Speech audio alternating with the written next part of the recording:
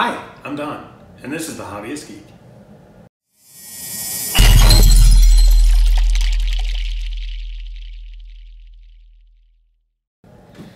Welcome back, y'all. Today is very exciting. I'm actually going to be continuing our Moo model Transformers journey. After the success of the Optimus Prime model, I kind of went a little overboard and I bought a whole bunch of other Moo models, so I think you're going to be able to expect a lot more of these in the coming weeks and months. Today, we're doing Megatron because, let's face it, what good is an Optimus Prime if you don't have Meg standing next to him? I can't wait to get started on this. If you recall, the Optimus Prime one took me 31 hours of straight build time, and when you add in cutting all the pieces out of the metal, the editing and everything else, you're looking at a 40-hour work week, and I do have a regular job. So this is going to be broken up into multiple videos. I'm anticipating 3 videos. If it's like Optimus, we did the torso and head, and then the legs, and then the arms and cannon. So I'm guessing this one's going to be in the same order. I guess we'll have to wait and see. But in the meantime, let's go ahead and crack this open and see what we got. Okay, so here is the box that Megatron comes in, and I mean, just look at the detail on this image here. I really hope the real model looks like that. There are some things I'm a little concerned about. His face right here. I'm really hoping that's a shadow and not black. I don't remember Megatron ever actually having, you know, a beard or anything like that. I'm also kind of interested to see how they do some of this detail. If you recall with the Optimus Prime model, they had no laser etch detail or different paint apps like this. So, you know, I'm wondering if this is 2 different pieces or if they've found a different way of doing it, or if they've just decided to go ahead and add paint apps to the metal sheets. But other than that, this is looking pretty good. I can't wait. Still got the Chinese going on. On the back side here, everything here is in Chinese as well. Now the good news is, one of the models that I purchased actually has all of this in English. So I actually know what some of this stuff means now. This one right here is the number of pieces, 634. That is significantly higher than even Optimus. Optimus, I believe, was at 560 something, so we're looking at a significant uptick in the number of pieces.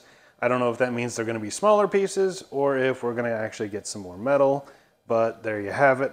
And this one right here is the difficulty level, which is, in this case, 9. Optimus Prime was also a 9, so I really don't anticipate having any major issues. But let's go ahead and get the cellophane off here and see what's inside the box. Alright, much like Optimus, it's got a box inside the box, and what we were just viewing is really just a sleeve. And then inside of this, let's see, okay, looks like it goes this way. There we go. Alright, so I'm guessing this is the instructions. Yep, there we go, the instructions. This is actually a lot smaller and thinner than the instruction set for Optimus. So more pieces, smaller instruction set. That's interesting.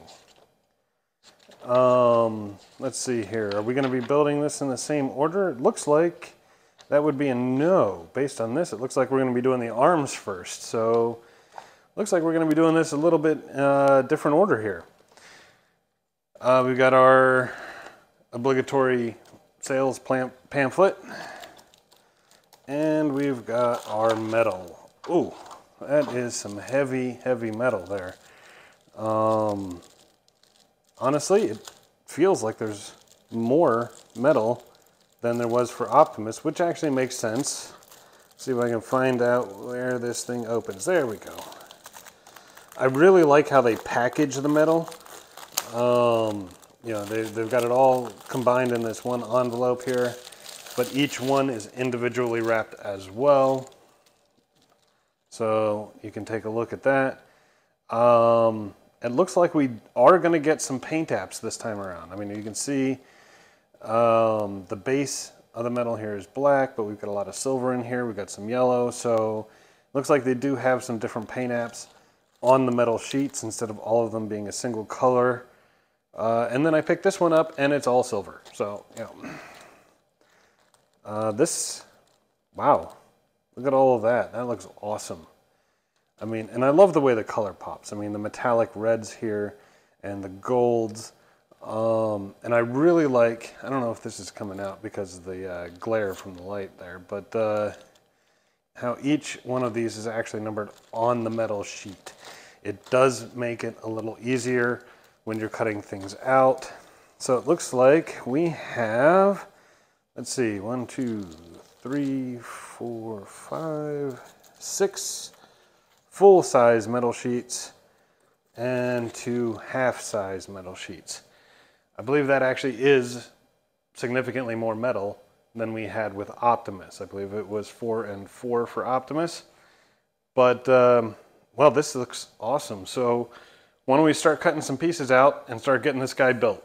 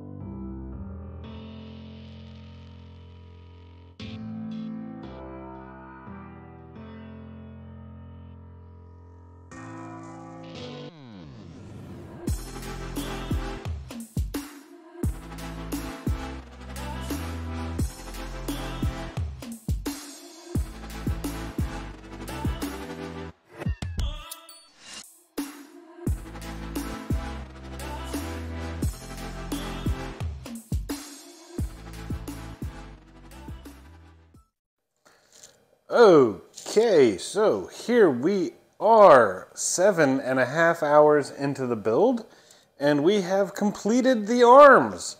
And you know, I'm actually mostly happy with these. I'm using this to kind of hold them because this silver really takes fingerprints like you wouldn't believe. And I have cleaned these up a bit for this finale bit here, but let's show you some of the details. You know, we've got some little yellow pieces here. Now we do have paint apps, unlike the Optimus. This is one piece of metal with both gold and black paint on it. That was not present in the Optimus model. All of the colors were monotone, as it were. The arm itself seems to be a little bit bigger than Optimus. We'll see when we do a size comparison after we've completed the model. But the arm itself does seem to be a little bit bigger. It's also a lot more plain. You can see we've got this giant space here with no detail of any kind. There is a little bit of laser etching on the detail, but for the most part, you know, we've got some wonderful 3D aspects that are just extra pieces of metal that, you know, you have to manipulate. Now, there are a couple of issues I've got. Like right here, you can see these gold bits here. These are the caps for a couple of pistons. Now the pistons come all the way up through here, and we've got two more caps back here.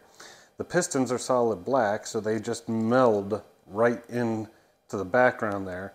And those gold caps, and most of the piston itself, is hidden under this grate, and you're never going to see it. So, you know, why did we go through the trouble of building all of that when we just cover it back up?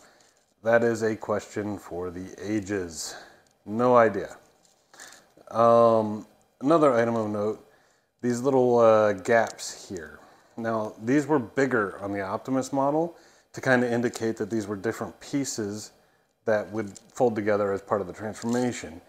These gaps, on the other hand, are so small, they're barely noticeable even when you're up close, and at a distance, of course, they just disappear entirely. I do like this red here on the bicep, and the elbow itself with the little gear that's in there is actually quite nice. I really do enjoy that. The hands went together much like the Optimus hands did, and they came out looking really, really good, actually. Now, for the arms, the cannon here is definitely the masterpiece of this part of the build. And as you can see, there is some laser etch detail here on some of the pieces.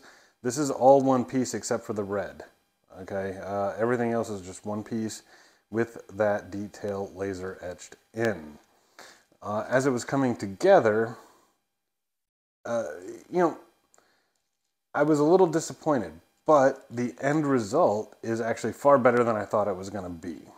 One area that they really could have done better on is actually this centerpiece and how it connects to the ends. They could have put a ring or something in there. Instead, you actually have to manipulate this centerpiece and basically get it to pop in and then pop back out at just the right spot to get the tabs into the slots. So, you know, that made it a little more difficult in terms of assembling it. But in the end, the final piece actually is pretty sturdy. It's a lot more sturdy than I thought it was going to be, especially the centerpiece seemed kind of flimsy until we get all of the support structure around it. Over here, every one of these little rectangles is another piece that had to be added in, and I'm not sure why. I mean, we could have laser etched that detail in and it would have looked just fine. I'm not sure why they had to do that, but they did. So it just seems to be a little extra work. I do like the detail here on the inside of the cannon on both ends, really. It does this does kind of look like a red scope lens, and this does indeed appear to be, you know, a cannon getting ready to fire. So that's quite nice. And some of the little colored details around the edge of the cannon. It really just kind of makes it pop a little bit. and makes it stand out as opposed to a solid black piece. All in all though, I think the model is definitely coming along quite nicely. I'm happy with it thus far. As I mentioned, this is 7.5 hours into the build, and we're gonna have to call it on this video for now, and we'll begin the torso in the next video. So I really hope you enjoyed the video. If you did, please remember to like, share, and subscribe, and we'll see you next time. Have a great day.